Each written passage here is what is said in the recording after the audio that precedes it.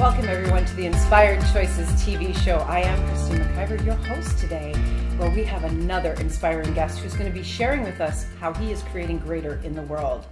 If you are someone who is looking to get your message out to the world and you believe you would be a great match for this show, please get in contact with me, Christine at InspiredChoicesNetwork.com. So our guest today, I have a great story of how we met. I don't think he even realizes. So our guest today is Jeffery Straker. Welcome, Jeffery. Thanks for having me. Hey, I'm so glad you made it. Yeah. So Jeffery is a singer, songwriter, pianist, funny, all-around Canadian dude who's traveling the world. I want to use that as my new intro. Funny all-around Canadian dude. You are. Yeah. Okay. You do. You travel the world, mainly across Canada, Yep. where you're performing and you're online and you're doing all sorts of things. But you've also gone to Peru. Where else have you gone to? With a fair bit into Latin America. It started with a festival in Chile, but then that took me to Peru and Mexico. I've gone a little bit into the U.S. and soon Australia. Like it's interesting how when you start throwing it out there, how it happens, right? Right. Yeah. Very, very cool. So Jeffery and I met. So one night, I don't think you realize this story. This is so fun. So one night, my sister-in-law said, "Hey, do you want to come to a backyard concert with me?" And I'm like, what? What's a backyard concert? Like, Yeah. I had no idea what she was talking about. You know, I grew up where we all grabbed whatever and we played around the table. Yeah. Right? Yeah. So I'm like, okay. So she starts driving and she's driving and she's driving. And I grew up in this little village, Four Corners, Don't Blink. Nobody knows where this place is. It's Right. called Kinkora. Yes. And she's driving, and she's going towards Kinkora. She's like a mile and a half from Kinkora, and she turns into this house. And I'm like, what are we doing here? So this was the one house on the road that they didn't go to our school, but they had a great big dog, and this dog would chase me when I was on my bike.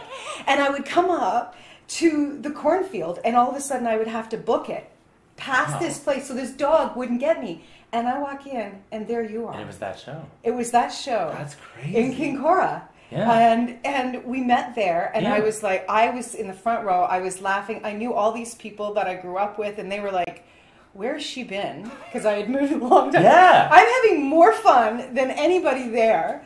And I was like, I need to have this man at my backyard, and we need to have fun. And we've done that twice. Yeah. Twice now, and had so much fun. And I thought, when I started the TV show, I'm like, Jeffery needs to come. I didn't know the first bit though. I mean, I remembered, and honestly, I've done so many house concerts and concerts. But at this point, it's starting to get a bit blurry because there's so many. But I remember the house concerts at your place, but I didn't remember that first one. So that's cool. Yeah. Okay. So what was really interesting to me as I was at that concert and I'm watching you, extremely talented. Thank you. And I'm like, what brought you to this? What brought you to doing what you're doing? And one of my favorite things, and I've said this to you, one of my favorite things that you do, honestly, I love your music, but your storytelling is brilliant. And I know that your writing of your songwriting is all stories that you have experienced in your life. And if you're ever at a concert with Jeffery, he actually tells the story before he plays the song. Yeah. It's a thing that I like to do, yeah. And I found, no matter where I go, in Canada or wherever, that people do like the stories. Even, strangely, in situations where people maybe don't speak English as well, they quite enjoy a story. Like, it's a fascinating insight into people, I think. Yeah. Songs are generally stories of some sort, but people like the other The story, behind. too, the behind insight. Right, Yeah. the behind the insight. Yeah. So tell us about you. Tell us about where you grew up and how you came to be the man you are today. Well, so, I mean, I grew up in a small town in Saskatchewan, a small farming town, on a farm beside the town, actually, and luckily we had a piano teacher in the town. So even though I was in rural Saskatchewan, there was a chance to have an arts education through this lady. We'll call her Mrs. Young, because that was her name. And Mrs. Young was great. She kind of taught she'd teach anything. Like, she could, if you were like, I want to learn the bassoon, she'd figure it out. But she was an opera singer and a classical pianist. She was very good. Wow. And so she gave me my first lessons, and I went quite far with it, as far as I could with her, and I loved to practice from the get-go. So I was a piano nerd in a way. I liked the piano. And then by the time I got to my teenage years, she handed me off to this lady in the next town, and I did a few more grades. And ultimately, when I was in grade 10 in school, I started driving into the conservatory at the University of Regina to study with a professor for for 3 years to do like the higher levels. Right. And there was an important juncture there because in your teenage years, like in small town Saskatchewan, particularly in the winter, which is like 10 months of the year, you're not the weather conversation. I know. Please. I know. But hockey's the thing, right? Like, yes. A young guy should be playing hockey and he should be good at it. And I was just like, I just want to play the piano, you know? So it's a bit odd. And I mean, I probably made a bigger deal of it than anybody else did. Like I was like, oh, I'm not going to fit in. I'm not playing hockey. Right. But ultimately, I knew what I loved. And I did that. I mean, I had to keep a bit of athleticism in my life, so I took up curling. I know. Don't laugh. There's probably curlers watching. We curlers are hardcore. Exactly. I've never done it. At the time, people in the curling rinks were like drinking rye and coke on the ice and smoking cigarettes, so it wasn't that athletic. Anyways, but so I really dove more and more into the piano. But then, I mean, I'll fast forward this a bit. I went to university. I kicked music to the side. I did a science degree. Went off, did part of the degree in Ireland, and really, like took a whole bunch of other subjects there, like Irish politics and history and literature, and it was everything but music. But all the while, I had this sort of hankering as like, you know... You're in Ireland and you're not engrossed in the music? Well, I was experiencing it, not playing it. You know, like I was soaking up all of it and loving it and thinking, since I've studied music my whole life, I kind of want to be making music. And when I came back to Canada, finished my degree, got a job in Toronto and came out here, and I worked in marketing for a while, like in a big marketing company. And I started dabbling in music at night in the singer-songwriter scene. I discovered the singer-songwriter scene in the GTA, and it was pretty cool because I was like, oh, these people who generally, I'll be quite frank, are mediocre musicians, but are really great wordsmiths. And I think most of them would agree with that. Like, generally, singer-songwriters aren't ninja piano players or guitar players. That's not what you need to be. You need to have a great way with words. And I was really enamored with that. It was very magical, right? So I started to string some words together and sing some songs. And long story short, gradually you start noticing people listening to what you're saying. It's not like, Bieber. It's not like oh my God, and then a million people were at the club. Like, and then it's not that. It's not that at all. But I did get to the point though where I was like, okay, I'm pretty sure I want to do this full time, which is what I'm doing now. And I was like, I'm pretty sure I want to do this full time, but I've got this job that I'm in that has a regular paycheck, paycheck, and dental benefits, and a pension, like these things, right? Right, the things that hook us. Things that hook us, and the things that you're told from a very young age that you should strive for. Absolutely. Right? So I was in this mindset of like, I should be striving for that. And I was, and it was, I didn't not like what I was doing. I quite liked it. But I knew my passion was music. So tell me, I just want to go back. Yeah. So you just naturally were gravitating towards music as a young man. Yeah. Just naturally. Yeah. And then you're in Ireland. Okay, so if you don't know, my ancestors are Irish. Mm-hmm. And I've been in Ireland, and the music, it's infectious. I grew up listening to that, and it would pull me in. Yeah. You're in Ireland, and this very natural thing of you, and you're not playing, and yet you're engrossed with it. Mm-hmm. It's all around you all of the time. Yeah. You come home. Did you feel at any point like something was dying inside of you? It's funny. Like it could have been that, but it wasn't. Like I could, it would be parallel to that. So it wouldn't feel like someone was dying inside me, but like I became this active observer, but knew I wanted to be a participant. Right. Like it was so like, and I knew that wasn't the place where I should be. So like I was enjoying it because I love the music, and the Celtic music I quite love. I grew up, the place where I grew up in Saskatchewan, there were a lot of old time musicians who played, the Western Canada version of that Celtic stuff, basically. So fiddles and mandolins and all that, right? So when I was in Ireland, I mean, I was very aware that like I was loving this so much, and I wanted to like get up from the tables and dance. Like I wanted to do something. Yes. And it sounds a bit silly, but like you really do want to get up and dance. Like that music is so crazy. And I came back to Canada, and I did start taking some fiddle lessons, and I was really sort of enthralled with the whole thing. But so it was, but I wasn't participating. I was observing, and I was enjoying observing. Right. And I was like, but I want to be a participant. You know, it was weird. Right. I was kind of on the sidelines. Right. You know. Yeah. So it's funny because, you know, a lot of us start down a path. I mean, I was in human resources for 20 years. Right? I was going to go into accounting, right? And today I'm like, oh my God, I can't believe that's where I was going, right?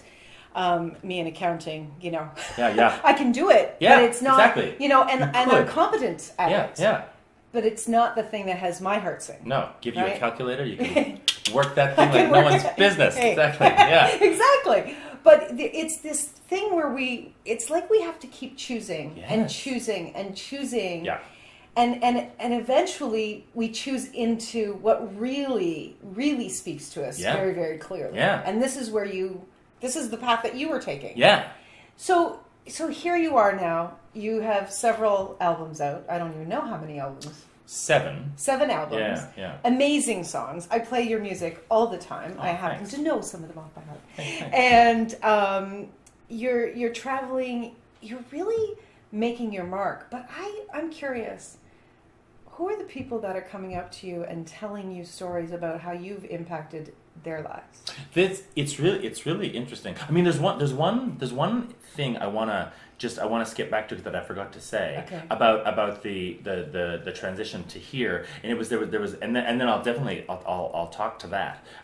But there was an incident I had because I had to make this leap, right? I had to make the leap. Right. Sorry. And I had this moment that I've written a song about that I think like I'm not like cuckoo religious, but I would call it like this moment was like a sign or a blessing or something. Like I don't know what it was, but I visited a great aunt of mine in an old folks home, and she had Alzheimer's. And I knew she had Alzheimer's. I knew I was going to visit this great aunt with Alzheimer's. I didn't know what that was going to be, but I was going with my grandma and my mom, and we went and visited Aunt Mary. And that day in an old folks home in Toronto, and she didn't so my grandma was Mary's sister. Yes. And what was very apparent, like when they sort of encountered each other in the home, is that Mary no longer knew her own sister. Right. Like you could see the look on her face was like there was nothing. Right. And I was like, it just hit me like a brick wall. I was like, holy smokes, she didn't choose that would be her where this path was going. Right. And we all have the ability to choose aspects of our path, but there's things that are beyond our control, right? And I mean, the reality is, what hit me that day is like that might be me. It might not be me. But if it might be me, or wherever it is that this path is going, like if it might, it's gonna sort of come to a hard stop at some point.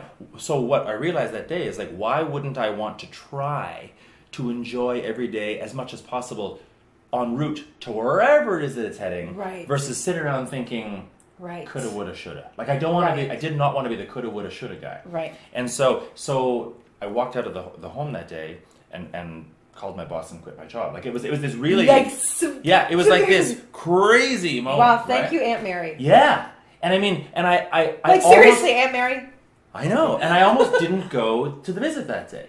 And I think if I hadn't gone, I don't think I would have done the switcheroo, and I'd still be doing. Well, you may have, but right. You don't know. You don't know. Anyway, so you don't know what you don't know. So anyway, so I wanted to just mention that because that's amazing. It was a crazy moment, right? But fast forwarding to what you were talking about. Thank you for not missing that moment. Yeah. Right, because you could have just brushed it aside. Yeah. Right? You could have said, oh, I'm just being emotional or whatever. Because a lot of us do.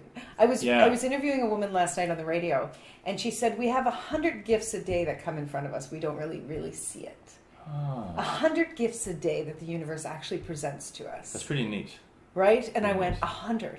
Oh my God. That's amazing. Yeah. What a gift that was to you that day. Yeah, it was huge. And what a gift you are now to the world. Oh, thanks. You are. I mean, you're an amazing musician, and your stories, they really do touch me. I was telling you earlier that, Flatline is one of my favorite songs, and it's because, first of all, it's a Canadian story, and about Tim Hortons in it. And there's Tim Hortons. Tim Hortons in it. But it's also about a real journey that someone's on. Mm-hmm. And when you tell those stories, you send messages to us. I hope so. I mean, it's certainly not. I'm not. That's not in my head consciously at the moment. But I think if I sit back and think of what it is that I'm doing, like I do hope so, right? Yeah. Like on a level. You do. But that that totally links to what you were asking about, like what kind of people are coming up to me or whatever. It's a really fascinating thing. Like on the way to see you here today, I had this recollection of recently, within the last few months, I'm trying to remember where the heck I was, because I do so many of these shows, but a guy came up to me at the end of a show, and he was retired, like had a serious job, like he was like I want to say like a superior judge, like a superior court justice, I don't know, like some big judge. And he said after the show, he said, I can't believe I didn't pursue music. Oh. And I was like, what? And I said, what do you mean? Like, I said, like, what are you talking about? And he said, look, I pursued my life in the courts, and ultimately I became a judge. But he said, in the bottom of my gut, I just wanted to be a musician. Oh. And he said, watching you do this, I realized I should have. And I was like, oh, like. But it's never too late. But it's never too late. So I said, look, like, you could do it now. And he was kind of like, he's like, yeah, it's not the same. I could. So that was one instance, and that really stuck with me. Right. But I've had, like, I have a song. It's a very story, sort of folky song called "The Wonderful Mrs. Bell" about an East Indian lady who was living in the small town on the prairies where I grew up, and there were no other East Indian people, and she really was one of a kind, and as a result, different, and as a result, lonely, because no one really talked a lot to her. But I'll sing that song at shows, specifically about this East Indian lady on the prairies, and I'll be at the merch line or the merch table after the show or something, and there'll be like this middle-aged, white, straight dude, because I mean, he's like, I'm Mrs. Bell, and you don't expect that. Like you're like, that's not why I wrote that song. I wrote that song to tell a story about Mrs. Bell, and then but this guy out there who is like the farthest thing from Mrs. Bell, like not a lonely lady of East Indian descent in a small Saskatchewan prairie town. Like it's like some white guy in Mississauga, right? Right. And he's like, I'm Mrs. Bell, and then you realize there's kind of Mrs. Bells everywhere. Right. That's what you kind of realize. So I find people via a song, like through the call it the conduit of a song, they're willing to reveal a lot to you. And like, we don't know each other, but they feel some need to tell. Like it's I think what you do is you open the door. You invite them in when you're telling these stories. Maybe. And you have a connection with your audience through your storytelling that I bet you makes them feel safe to come to you. Maybe. I mean, honestly, I've never even thought about it this much. Like, this is what I do. This is what in my head. Yeah, I don't want to be in your head. No, it's crazy. Well, Jeffrey, you know what? You are doing so amazing, and I know we're going to stop, and you're going to actually play a song for us today, and it's brand new. Yes. Debuting here today. Yes. So tell us about the story. Okay, so the song. The song, sorry. Yeah, the song with the story. The song is called "Follow Your Heart," and the opening line says, "North Star falling, lose my way." The name of my last album was North Star Falling, and I found as I was going and doing interviews with media, everyone was saying, generally a question was, what's up with the name of your album? It sounds so ominous, North Star Falling. And I said, no, I think it's really optimistic actually, because in the olden days when people used the North Star to navigate, let's pretend it fell, like stars do fall at some point, like that's the burnt out, it fell. You just have to figure out a different way to guide yourself to get to where it is that you want to go. Like you wouldn't be like, well, that's that. No more traveling. Like, you'd I hope you wouldn't. So the idea is like, you'd be lost for a little while, but then you'd figure it out. And the whole point of the song is, I think in life with figuring out where it is that you belong. Because I think ultimately that's what we're doing. Our entire life, we're trying to figure out where do we fit. Exactly. How do we fit, right? That's it. Yep. You got to get a little lost, and then you'll know. You got to get a little lost. Yeah. Awesome. Okay, we're gonna listen now. Okay.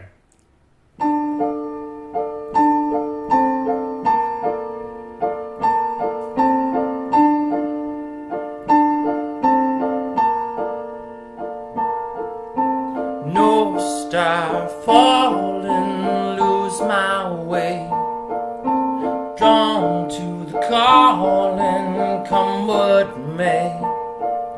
The seeker seeks, ignoring doubts, heed the promise setting out.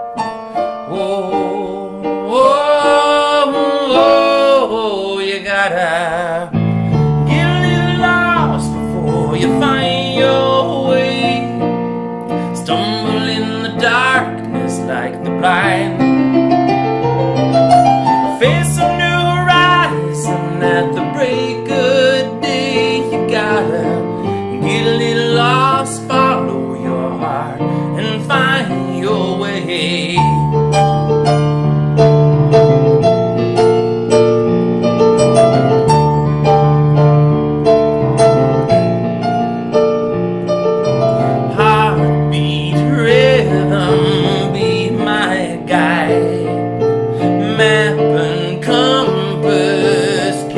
decide. Paint the colors into my dreams. Shine like gold of kings and queens. Oh, oh, oh, you gotta get a little lost before you find your way. Stumble in the darkness like the blind. Face a new horizon at the break of day. You gotta get a little lost, follow your heart, and find your way.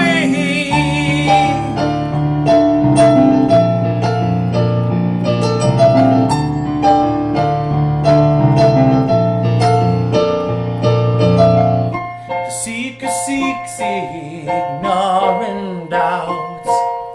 Heed the promise setting out. The seeker seeks, ignoring doubts. Heed the promise setting out. Get a little lost before you find your way. Fumble in the darkness like the blind. Face a new horizon at the break of day. You gotta get a little lost, follow your heart, and find your way. Get a little lost before you find your way. Fumble in the darkness like the blind. Face a new horizon at the break of day. You gotta get a little lost, follow your heart, and find your way.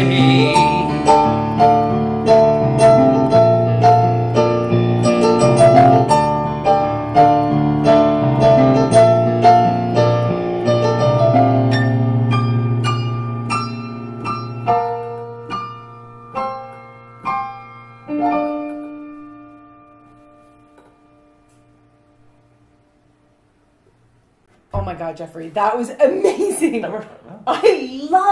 I loved that song. Good.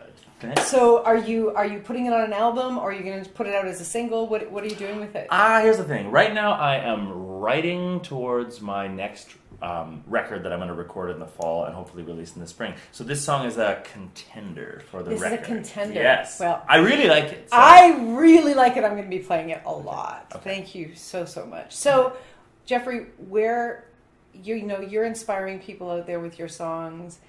What's inspiring you? That's a really good question. I mean, one of the things I love about what I get to do, which is, I mean, I'm on the go a lot. A lot of people say, like, I had someone lean into me the other day and say, a girl who knows me quite well, she said, "How come you're not having a nervous breakdown?" And I was like, "What do you mean?" She said, "You're constantly on the go." And I said, Right. "I love it." Right. Like, I just love it. And part of that, I'm always somewhere new, is I'm meeting so many people. Mm-hmm. And just getting to meet so many people is like, I find there's inspiration in all these different stories of these people who host concerts, people who come to concerts, people who introduce themselves. Right. I find that incredibly inspiring. I mean, you get a snapshot of the diversity of folks out there. Like, I think it's Right. great. If you sat in your living room all day, you could live a life. You'd be living, and I think if you have be like alive. I don't know if you'd yeah, be that's what I living. mean. Better said, you'd be alive. I don't know if you'd be living. And I think if you had like one friend, you'd be experiencing life on a certain level. But I think because I get to meet so many people, I feel just so energized by it. Yeah. That's awesome. Yeah. And I also find that the people that I meet, with their stories they tell me or with insights I get from them, it's great fodder for a song. yeah, right. You're just out there gathering. Be careful. Okay, we have 5 questions for you. Okay. Ready? So, what is your favorite inspirational quote, and how has it influenced you in your life? Oh dear, my favorite inspirational quote. That's tricky. Let me think. Can I play the Jeopardy music? I think you got to play some. It's like make the Jeopardy noise. I'm terrible with these things. You know, I remember what it was. I can't remember the exact words of the quote, but it's like dance like no one's watching. Yes. It's that one, and actually the reason that popped into my mind is because it's on a big magnet on my fridge, and I think there was a time when I was like afraid of that. You know, right? We're kind of like. We're all kind of born like literally wild horses, and then we're kind of tamed our entire life, right? Yeah. And then there's a point when I don't know when I realized it's like no, like get rid of those cares? reins, right? Yeah. Who cares? So awesome. let's go there. Okay. Oh, so can we dance later? We're yes on this table. Okay. Not sure we'll be taping that. So what inspires you to get out of bed in the morning? Oh, that's a good question because I do look forward to the next day. What inspires me? Possibility. Nice. Like I think. There's certain things in a day that are planned, but it's the nature of what I do is like you have to have a plan to kind of guide the whole process along to be a musician and you know your tour path, whatever. But the reality of this work is 50% probably of what you do in a year you don't know at the start of the year what it's going to be, and that excites me. That excites. Yeah. So the unknown of what could be. Yeah. Sweet. So what has been the most surprising thing that you've chosen in your life? Oh, jeepers. It's the most surprising thing that I've chosen. Well, I mean, if you would have asked me when I was a teenager, would I be a full-time musician? I would have said that's impossible. Because everyone had told me all the way along that music is a hobby. People pursue music as a hobby. Right. So I think the choosing it as a career path was surprising because it was terrifying. Terrifying. You're going against everything you were ever told. Everyone, I was always told, well, that cannot be a career. Right. You know, being a dentist sure could be. That's what yes. I was meant to be a dentist. Luckily, I have great teeth. That works here. But no, so yeah, choosing music, it's still a surprise. Sometimes I'm like, how did this even happen? Like, it's strange. Nice. I like that. Yeah. What is the greatest secret to creating the life you have? Oh. Lots of vodka. I'm kidding. It's not. It's not. What would it be? The greatest secret. I think, honestly, it's probably like the thing that people don't realize is it's a thick skin.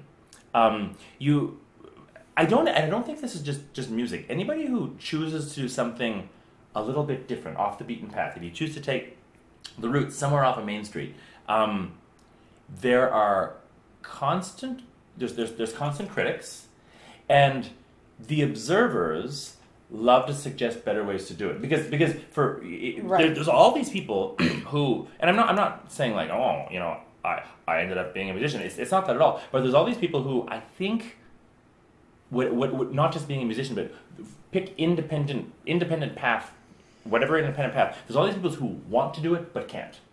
And what they love to do is comment on it. Yes. And give advice. Right. And so as a result, you have to kind of develop a Teflon bit to yourself and a thick skin, and just be ready and willing to ping it off you. Yeah. Yeah. Let it go. Yeah. Let it go.